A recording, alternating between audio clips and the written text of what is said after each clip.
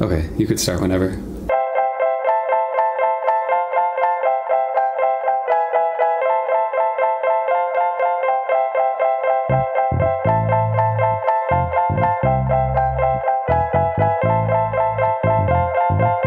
Welcome back to another episode of the Born Again Again podcast. I'm Katie. And I'm Joe. And today we're going to be talking about belief. And so I've been thinking about belief a lot and what it means for a Christian to believe and what it means for a regular person to believe. And especially amid all of the coronavirus fears and news and like craziness that's going around. Mm-hmm. It's been something that's been popping up in our news feed and on Instagram quite a bit lately. I just wanted to talk about that. Yeah. How is everybody? Yeah. I feel like you guys are all fine. It's like, I think that everybody's sort of in the same boat, like trying to remain calm, but also like obviously feeling fearful and a bit of panic. And we've been just reflecting on how we would feel in the wake of this, like as Christians, or like just trying to remember what would we think as Christians if this was going on? Mm-hmm. Like what would we believe it meant? And what, would we think it was like an apocalypse, or would we, how would we like experience God in this time? Right. And like wondering like, would I'm sure that I would be praying like nonstop and thinking like that God is going to deliver us, or maybe that this is something that he's using to turn his people's eyes towards him. Yeah. Does that seem right? Well, I've seen that posted around. Mm-hmm. I don't think that when I was a Christian, I would have like gone down that path, but I've seen people like sharing stuff from churches and whatever that are saying like, this is due to man's sinfulness against God. And this is like his sign. He's trying to bring his people back to him and turn our eyes back to what's really important. And that's God. So I feel like some Christians or any religious people probably think that. And they're like, yeah, see, we told you, heathens, this is what we said was going to happen. Actually, people have been talking and like, I know, and I'm so mad about that. I'm like, stuff it. I know. But people have been talking about that. Like, is this a sign of the apocalypse? Because I guess there's plagues with locusts in some other countries around the world right now. And then now there's this pestilence. And so we're just waiting for the water to be turned into blood. And for, what are the other ones? Frogs? Yeah, frogs. Frogs are one, right? Frogs. That one doesn't seem that bad. It's actually really fun. It's actually really cute. No, but so anyways, yeah, I think that it's just been interesting thinking about what would I have believed during this time about God? What would God's role have been in this? And it's hard to answer. Obviously can't put my mind back in that place where it was when I was a Christian. But I do know that my faith and my belief was as real as I could have imagined it at the time. And I would have told anybody that I was 100% certain that God exists and that he cared for us and that he was like here and his presence was like having an effect on our existence. So yeah, I mean, I think I would have been praying about it too, and probably praying to ask God to keep us safe and to ask God to keep as many people safe as possible. But it seems silly now even saying that, like, why am I asking the guy who allowed this disease to happen to like protect me from the disease? I know. I feel like that's always the thing we were talking about it last night, that like when people give thanks that God gave them strength through a hardship, it's like, I mean, it's like a little bit Stockholm effect. Yeah. Like, oh, you're Stockholm syndrome. Sorry, Stockholm syndrome. You're like loving your captor. He's the one who is in control and creating these problems for you. But then at the last minute, he gives you strength to get through them. It's like, oh, thank you for helping me not to be totally overwhelmed by this problem. And I understand like the value of going through hardships to learn and to be strengthened and all of that. But it's different when it's like, you're going through them involuntarily and it's a side benefit. Like no loving father like necessarily gives you a million terrible obstacles or gives you disease just to see how you will deal with it. Right. You know what I mean? Yeah. And I think that's the thing, because I completely understand when people say, yeah, you grow from hardships, but it's like, that's true. That's totally true. But like, who gave you the hardship and what were the intentions? Yeah. There was probably a better way to teach a lesson than like giving the entire world coronavirus. Yes. You know, like I feel like an omnipotent God could have come up with a better way to do it, you know? And I don't know if it's just our perspective now, but for me, all of this makes me see so clearly how we're all just humans and living creatures, animals on this planet, just together in whatever nature throws at us.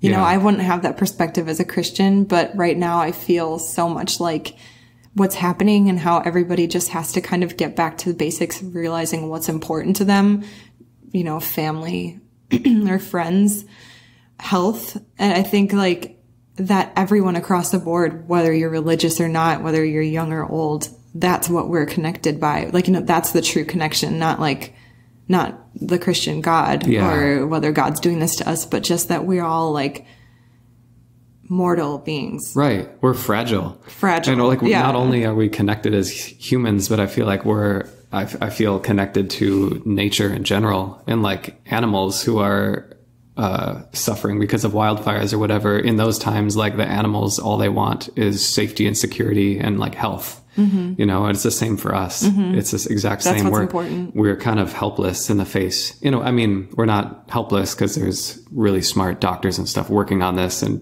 trying to develop vaccines. But like in the face of a global pandemic, in a way, we're kind of helpless and we sort of don't know how to take care of ourselves. Yeah, it's just like the rest of nature. Like it's a natural progression of things happening. And of course it's hard and terrible, but like to me, it points to the fact that there's no God like controlling all of this. Yeah. So I've been thinking about this a lot. Like how should a good Christian respond in this scenario? And like how would you? How would I have felt compelled to respond? Like I am always trying to think of like, if I was Christian, what would have been the best Christian response to something like this? And I'm having a hard time with it because I think on one hand, God would want his like followers to be smart and to use logic, and there's doctors and there's medicine available. And so like, yeah, we should trust what we have available, and we should listen to the CDC, and we should like be cautious because this is a serious thing. This is a huge disease and it could harm a lot of people. So we should really take it seriously. That seems smart.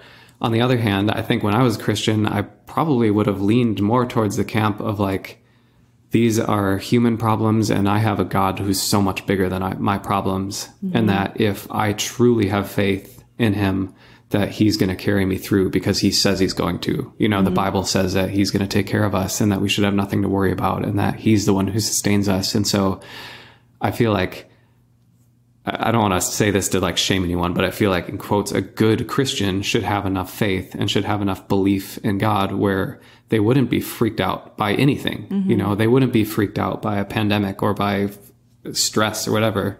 I mean, we've talked about it before, actually, that at a certain point when I was a Christian, I felt like being stressed out was sinful because if you're stressed out, it means you don't trust God. Yeah. I mean, that's like exactly what it means. And I feel like the Bible talks about that as well. I've heard a lot of sermons about that as well, which sucks. I mean, you're stressed out and then you have to add the stress on top of that of like, oh, I'm also a bad Christian and a bad person. It adds like a level of micromanaging that is crazy. It's just unsustainable. That, like, people micromanage their emotions, but no one micromanaging like that Pentecostal Christian. Oh my gosh. Yeah.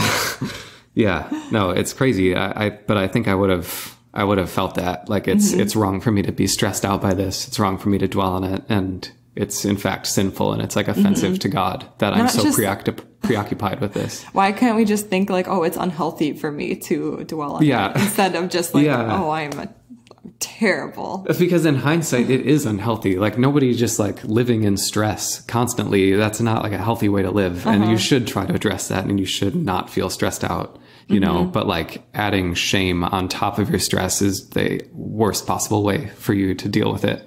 So yeah, it didn't work. It didn't work for me back then. I can't imagine it's working for Christians who are trying to operate by that mode now either. But so you were talking before about belief and what Christians, you know, how they have their belief, but like, do they really believe what they're saying they believe? Yeah, right.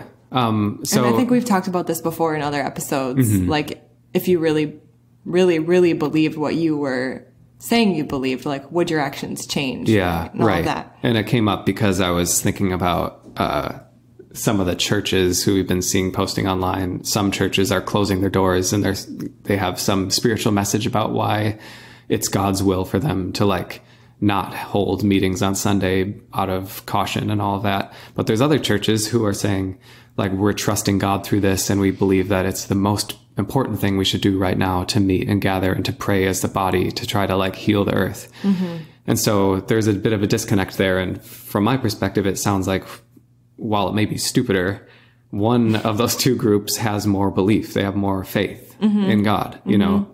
Again, I'm not saying that's the right way, because I absolutely believe it's the wrong way, but I'd say that in that moment, they have a stronger faith in God, a stronger belief. And I'm just trying to wrap my head around like the impacts of that, and taking that same idea and kind of interpolating it out through the rest of their life. And it related to something I remembered hearing when I was a Christian. And this was from a sermon it was my favorite like pastor at the time. He wasn't a pastor. He was a lead singer of a band called For Today, and his name was Matty Montgomery. And I always considered him kind of like a spiritual father. I followed his stuff really closely. Anyways, in one of his messages, he brought up a really good point, and he said that if you really believe in God, you really believe in heaven, you really believe that like sinners and the lost go to hell, how much do you have to hate your friends and families who aren't Christian to not be telling them about the gospel? So basically, like, if you really believe in hell, you should be frantically telling everybody about their potential destiny that's coming. That's like this impending thing that's coming to them. And I remember when I heard that at that time, it was like, again, it was another like huge weight of shame on me. It was a huge pressure. It felt like a giant responsibility because it hit me so deep. It made so much sense to me. It felt so right. Like, if I actually believe what I'm talking about, then what do my actions need to do to reflect that? And I guess a lot of Christians talk about that often. Like, that's like a youth group thing, right? Like, walk the walk, talk the talk, or whatever. Talk the talk, walk the walk. Yeah. So, I mean, that concept, this isn't like a new concept, but I think it gets muddy when you start to apply that to like real life issues, you know? So yeah, coronavirus is a real life, and like sickness and illness is a real life. I don't know many Christians who, if they were diagnosed with cancer, would not go to the doctor and they would just pray about it. I know some would. I know that that's a thing. And I know that that's like also really dangerous and irresponsible. And there's been parents who've been like put in prison and stuff because they neglected their child because their faith was stronger than their belief in medicine. Like, that's a problem. But again, in terms of the religion, I feel like if you are truly a Christian and you're truly wanting to have as strong of a faith as possible, then maybe that's what your faith should be, you know? Yeah. Well, I think like that makes it seem so dangerous. I think that's like why it's dangerous. I think this is like why now, when looking back, like we can see in a way that faith is really dangerous. It's not just dangerous in that, you know, more obvious sense where you're not bringing your kids to the hospital and they're dying, like not extreme like that, but just that it's clouding your vision because you're holding this other thing, this idea of God so high above every other like rational decision making. Yeah. And I think that I feel like that's kind of why Christians, though, love to flaunt that verse, you know, the things that we're doing are foolishness in the eyes of the world because they are crazy. But like, that's the only verse that they have to be like, this is why it's okay. This means that we're good. Like we're supposed to look like this. We're supposed to look crazy. You're right. But I don't know. That's the only like place that they have to, oh my God, do I have the coronavirus? Oh no. That's not funny. Well, it's another like way that it's just an out, you know, like if you have a verse that says everyone else is going to think you're crazy, then that kind of like makes Christians feel like, well, we can be crazy. The Bible says that everyone's going to think we're crazy. And in fact, if other people think that we're crazy, that's probably confirmation that what we believe is right. Mm-hmm. So it's like narrowing and limiting, and your perspective gets narrower and more focused and more single tracked. And you get more and more disconnected from logic and rationality and reality. You know, I just had a thought. I wonder if that's why I grew up being such a contrarian, because I always thought that if I was believing something that other people weren't, that I was more level-headed. Interesting. You know, like that's the correct way to believe. You know, like you have to stand out from the crowd because the pack is like followers. You know what I mean? That's a thing. I don't know what the word is for it, but I know that's like something that is happening now, and people talk about it in terms of groups of people who don't believe in like modern medicine and who believe way more in like essential oils or certain homeopathic things or whatever. Like basically where it's gotten to the point where it feels like you're believing the right thing if you're in the minority. You know what I mean? Like, and I think it kind of makes sense. And I think there's definitely areas where we feel that way, like where we're kind of deviating from the majority and choosing different paths and whatever. And I think that's fine. But I do think that there's kind of a trend right now where everyone feels like they can't trust the majority. They can't trust like what the media is telling us. I mean, I feel that too. Yeah. So there's like super extreme version of that. And also like a reasonable version of that. Like use your mind, you know, think for yourself, all of that. It is interesting though. I think that growing up Christian actually really encourages you to be kind of contrarian and like gravitate towards the minority and kind of want to be someone who sticks out or has like beliefs that are different from everyone else's. Yeah. I liked that about being a Christian. I remember like you kind of like being not hated, but just someone that people would be like, I liked being set apart, and like, I guess set apart, like kind of weird, Christian you know, like a little bit, a little off, or not off, but like I liked being the person who's like different and who's kind of like, oh, they have their own ideas, you know. That was I thought that was cool when I was a Christian, and obviously you can still have that when you're not, but I think you're right that tendency probably does continue on and might be something that still affects us now. Yeah. So I guess the question is, and it's for Christians more than us, I guess, but it kind of is for anyone. Where does that line between like belief and rationality start to break down? And I think it's an interesting thing. I think for all Christians and all religious people, there probably is some line that like at that point, they kind of have to set their belief down in order to like just actually get something done. And I'm thinking of like in the case of someone getting diagnosed with cancer. A lot of Christians would like pray to an extent, and they would pray for healing, of course, but like they're also going to go to the doctor and they're going to go and get chemotherapy and they're going to go and get treatment that's like made to get rid of cancer. And why? And at what point does like, what if you didn't pray, and what if they just went to chemotherapy? Yeah. So that's the question now is like, well, it seems clear now, like, well, you got better because you went to chemotherapy and you had like tons of medicine and hundreds of years of science, like development of science, you know, taking care of you. But I guess my question is, why doesn't that disconnect bother anyone? Right? Why doesn't it bother Christians?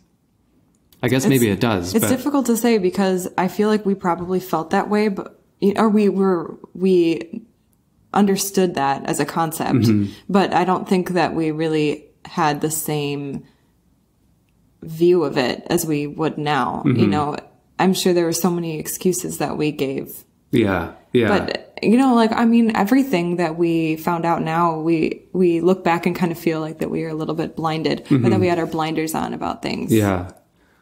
There were things that I was just trying to think, like, what were we believing for when we were Christian? And I was thinking, like, as a simple example, I would pray to God and ask him to like bring us closer together all the time and like make our relationship better. But at the same time, I would be like living with you and like trying to have a better relationship with you and like doing things, going on dates and like spending quality time together and, you know, like trying to get closer to you just like a normal person would by spending time with you at the same time as praying. And so in a certain sense, it's like, well, do you have belief in God? Like, do you have faith that God is helping you? Or are you just doing what anybody else would do and then kind of adding this thing on at night right before you fall asleep in your head? No, that's a good way to put it. And then giving all the credit to God when it does happen. Yeah, that's a good way to put it. Because I feel that is something that we have always struggled with as Christians, because even you having like, even just like simply like you struggling with, do I have just a regular job? Like it doesn't seem like fully that I really believe that God could provide for me. Yeah. I'm just having a job. I'm living like everyone else. Like I have a secular job, Yeah. And if I really believed that God was going to take care of me, I would have held out and like done something in ministry if the opportunity was given to me or whatever, Yeah, exactly that. You're right. I always had a hard time with like balance, and I felt like, I guess these questions actually did bother me when I was Christian, because I could never ever figure out, like in a broad sense, how to live a human life and also have total faith in God. This was like actually probably my biggest struggle when I was a Christian. The thing that was the heaviest on me and bothered me the most was that I'm claiming to believe these things. I'm claiming to be 100% committed to God. I'm claiming that my faith is unwavering and that without a shadow of a doubt, I believe that Jesus died for my sins and that without that, I'd be spending eternity in hell. Like I believed that. But on the other hand, I still like had to pay our mortgage, and I still had to like go and pick up my dog's poop from the backyard, and I still had to go and like do stuff. I had to be a person. You still took so many vitamins. I exercised, and I tried to eat healthy, and I took vitamins, and I'd go to the doctor, and these things aren't bad things, but like if you're claiming to have total faith in this God that is supposed to sustain you in every way, then like where does your part come in with that? And what's enough faith, and like, do you really have faith, and all of that? I struggle with that stuff. I know. Like crazy. I feel like this is a really nuanced conversation, because we've heard so many sermons where people are like, okay, yeah, your body's a temple and God gave it to you and it's a gift. And so that's why you take care of it. And that's why you have vitamins. That's why you work out, blah, blah, blah, blah, blah. That's why you go to the doctor, whatever. God has like placed doctors in the world so that, we can be blessed by them, whatever. But like, that's fine. And I can understand how that fits in if you want to believe it like that. But then at a certain point, you're like, well, what if you just stopped believing in God, stopped talking about him, praying to him, but did everything else that you do in order to take care of your body just because maybe it's a good way to live? Would you come out of that the same way on the other side? Yeah. And I think that's the questions that really I struggled with, and like really ultimately made me leave religion, is because I'm just thinking like, is there an unnecessary part of this equation? Is there a middleman or just something I'm stressing about that I don't need to add to my life? Yeah. And it turned out that in my case, yes, there was an unnecessary part in that equation, and that, right now people are probably, if they do have strong faith and they do believe that God will heal, they probably don't have a lot of stress. And, right now we are, and I think other people that our friends are trying to remain positive and just do what you can, because that's all you can do. Yeah. But when you don't have the stress, like whether you're Christian or not, you have a happier day-to-day life. And like you still, we still can't affect what's going to happen. Like we're not completely in control of that, but like at least moment to moment, the worry is not like just beating down on our bodies. Yeah. You know what I mean? Yeah. And so I feel like you can have a similar experience, whether you're Christian or not, whether you believe or not. But I think it's interesting you say that, people, they have that faith, they tack it on at the end of the night, when they're praying, or at the end of the day, after they've like stocked up on all their toilet paper and all their stuff from Costco. Oh my gosh, then they're like, okay, God, thanks for protecting me today. Even though they went to a place that seems like the worst harbor of the disease. Costco. Honestly, I went. Oh my gosh, side story, guys. I went there for the first time, and I was like, we are idiots for coming here. It was right when the beginning, when everybody was starting to realize how serious coronavirus was. And I'm like, why did we choose to come here now? I'm definitely going to get this disease. I didn't know much about it at the time, but Yeah. But I guess if you had that faith in Jesus, you would just expect not to contract it. I guess. I don't know. I don't know what I would have thought at that time, you know? But I really like how you put that it was like an unnecessary part of the equation of life that for me was causing me like so much stress and weight and anxiety. And I talked about it with you all the time when I was Christian, talked about it with your dad and with our pastors and everything. Yeah. It's like, what did they say? Do you remember? It was so frustrating because they would just be like, well, you know, it's all about balance, and like you can live your life and you can go to work and you can work in a secular place, but you can still do it for God's glory. I'm always feeling like, what does that mean? Like, what do you mean? Or like, what about the Bible says like your prayers should never cease? You know, I want to pray without ceasing. Well, like obviously if I'm coding at work, I'm not like praying to God at the same time, like writing code for some HVAC system to like turn the air conditioner on at the right time.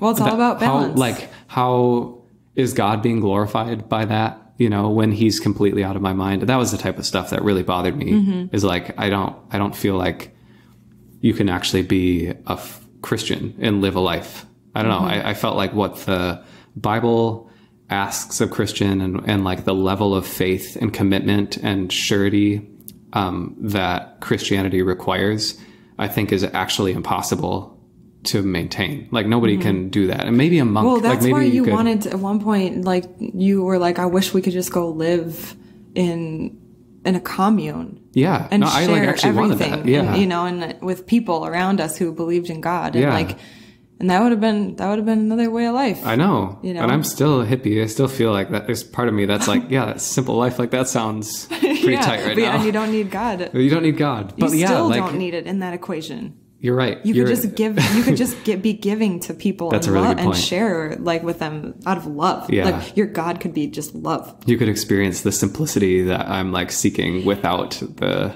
You know, I think overlord. that's the biggest thing that I come back to, actually, that right there, and like how it would be so hard for me to become a Christian again is because that it is not a unique experience. You know, you know what Christianity and church forces you to be very intentional and be very conscious in a way. Yeah. And so if you just apply intentionality and consciousness to your life and love, you can have that spiritual experience. Beautiful life. Beautiful experience. And I mean, like, that's easier said than done. But if that's like the kind of life you want, like you can set an intention each day. You could basically pray each day, but just like through meditation or whatever. And I think about that all the time, that like that it's just not a unique experience. Yeah, you're right. No matter what like form of spirituality you find, like the types of feelings that you get, the benefits are very similar. Yeah. Well, we experienced that firsthand, and that was like probably one of the biggest steps in our deconversion was when we stopped going to church. We decided to stop praying, like stop reading the Bible, stop doing any of our Christian stuff, essentially removing God from the equation of our life. And this was like very soon after we first started having doubts. We kind of did this like a bit of an experiment, I guess. And when we removed God from that equation, our life continued on like exactly how it was when we were living with God. I'm putting that in quotes. Like we felt like our life was going to change drastically. We took God out of the equation. We realized, what the heck? Like everything is exactly the same. I feel the same. I have the same thoughts. I'm like, you know, all of that. And that realization like really cracked things open for me. It was like, oh man, I think I might have I've made a huge mistake. Yeah. So yeah, I don't know. It's an interesting question. Like, do Christians really believe, you know? And I say that in a way, not to be like, well, you should feel ashamed. You should be a better Christian and you should have more faith. But like, honestly, if you do actually believe that God is real and that hell is real, why aren't you telling everyone about it? Like, if you are telling me that you actually believe that, then by you not like telling all the non-Christians in your life what your dealio is, then you are a bad person. Like that sucks. When we were discussing this topic, I was saying to Joe, like, it sounds like you're going to be preaching some kind of sermon, like how to be a better Christian. How to be a better Christian, like bringing down shame on those who aren't living this way. But it's like, I feel like coming at it from this perspective, it's kind of, I don't know, it's still there. Like do you really believe what you're saying you believe? Yeah. And not like in a shame way, but maybe if you don't, maybe you realize that there's another way to live. Yeah. Well, and I feel like my message, if there's anything to take away from it, is that you don't believe as strongly as you say. And that's a generalization maybe, but you don't believe as strongly as you say. And if you do, tell everybody respect.